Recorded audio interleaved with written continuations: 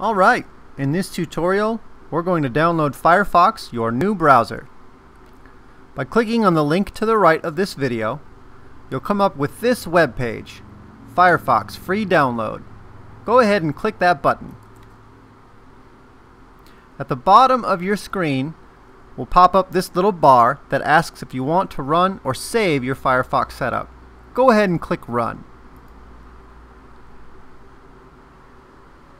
Leave this little box checked that says Make Firefox my default browser and click Install. Firefox will start downloading right away. Now Firefox is made by the Mozilla company.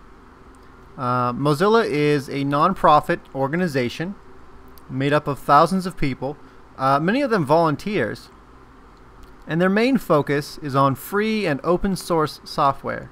Now open source software is really great because it means that anyone in the public can take a look at all of the lines of code in Firefox to make sure that there's no backdoor, there's not a virus built into it, there's not anything negative like that. And the other side of the coin that's really great is that because it's open source, anyone can add some features by writing the software themselves. And they can make that software available to others as an add-on. And we'll use several add-ons with Firefox that help to make sure you maintain your privacy and keep yourself from being tracked online.